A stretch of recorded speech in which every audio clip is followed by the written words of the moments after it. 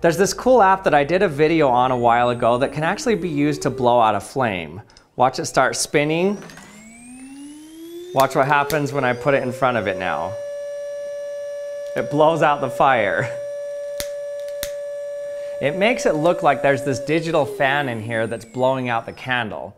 But what's really happening is it's playing a specific frequency that's able to move the air strong enough to blow out the candle. So this app's pretty cool, but if it was just using sound from a speaker, what if we just supersize this whole setup? Could we actually put out bigger fires with sound? Well, it turns out this idea isn't new. I found a video that was made a few years ago about 2 college students who used big bass sound waves to put out a fire. So let's put this to the test and see if it actually works to put out a large fire using sound only. And does it work better than just blowing it out with a fan? So let's get my giant speaker out and play some bass.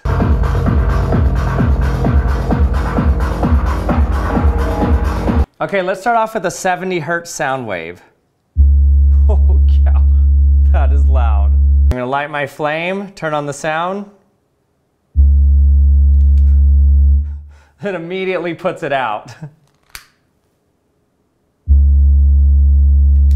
Even far from the speaker, the flame starts vibrating back and forth at the bass frequency.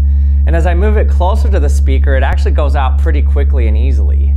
But that's easy, even my iPhone could blow out that flame. I'm just gonna pour some alcohol in here to simulate a kitchen fire.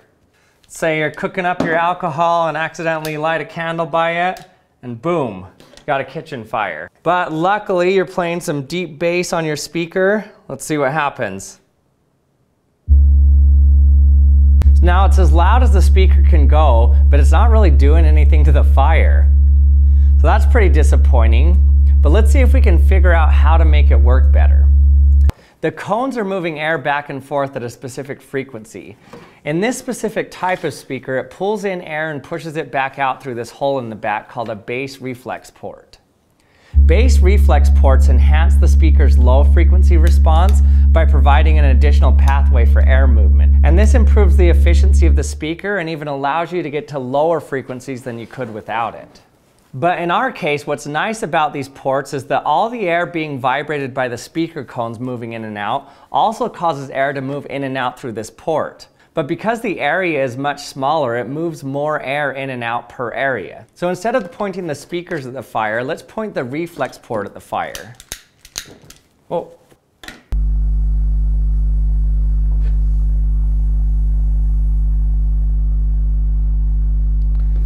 Kind of wiggling the flame, but not really doing anything.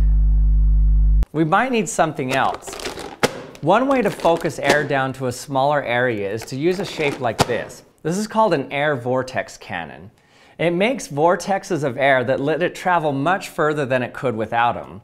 So you can actually shoot things that are really far away with it. So let's just stick this at the end of our reflex port. Okay, here we go. Turn on the bass.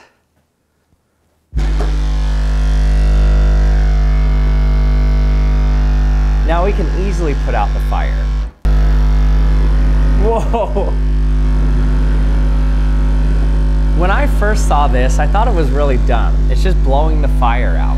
But it's not really as dumb as you think. Let's compare this to trying to blow it out with a large fan.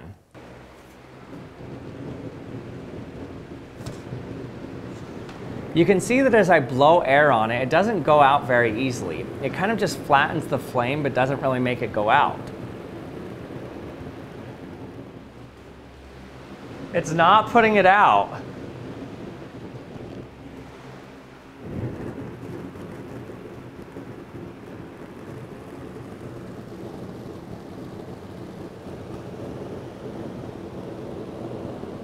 Literally right over it, and the fan can't put it out. But why?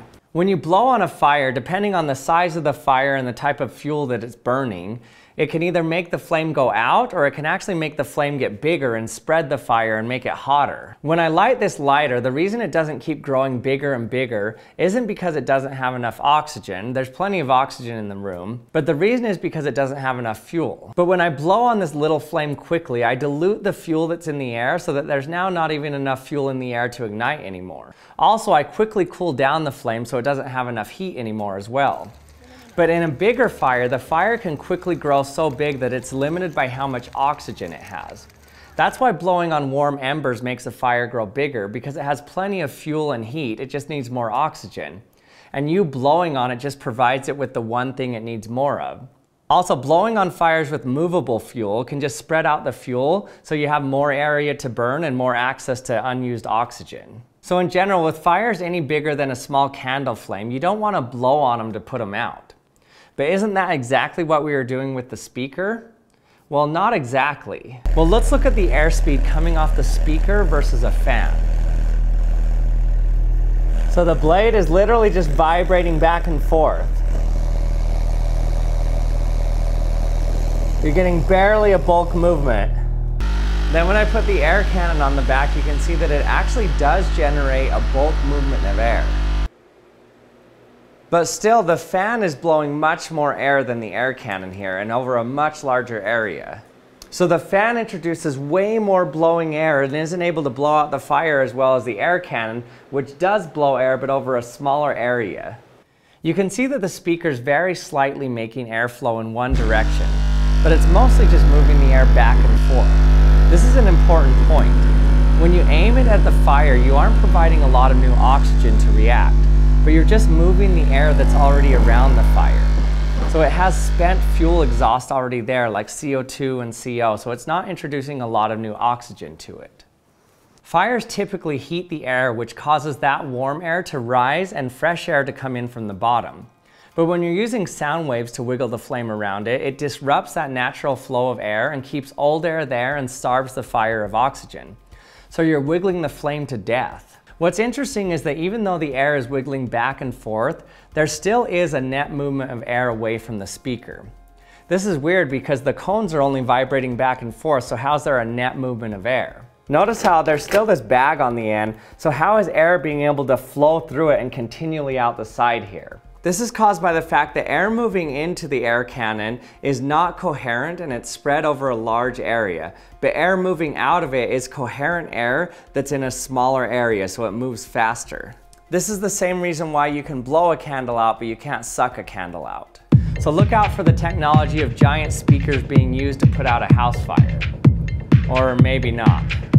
And thanks for watching another episode of the Action Lab. If you haven't subscribed to my channel yet, remember to subscribe so you can see my latest videos. And thanks for watching, and we'll see you next time.